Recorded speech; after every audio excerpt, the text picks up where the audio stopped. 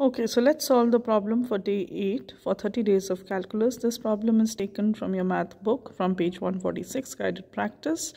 Question number 4a, limit x approaching to 25, x minus 25 divided by square root of x minus 5. Now here this is a different kind of a problem because you see the radical sign in the denominator, and even if we try to do direct substitution, it fails because it gives us 0 divided by 0, which is the indeterminate form. So we have to think of something else in order to solve this, and since the direct substitution fails and we get indeterminate form, we can go ahead in such kind of a problem where you see radical in the denominator with a different method. The method is called limit x approaching to 25, x minus 25 over square root x minus 5. So here we are going to do rationalization, and when we do rationalization we multiply the numerator and denominator with the conjugate. So square root of x plus 5, multiplying that in the numerator and denominator, this process is called rationalization,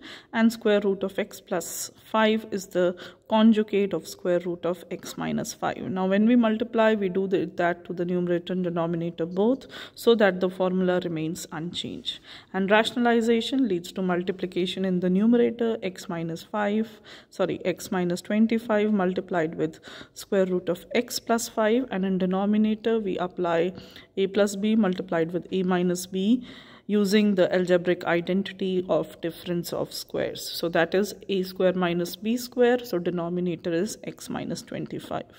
So x minus 25 being common in numerator denominator gets cancelled, and we are only left with limit x approaching to 25 square root x plus 5, which on direct substitution gives us the answer as 10. So that's your final answer.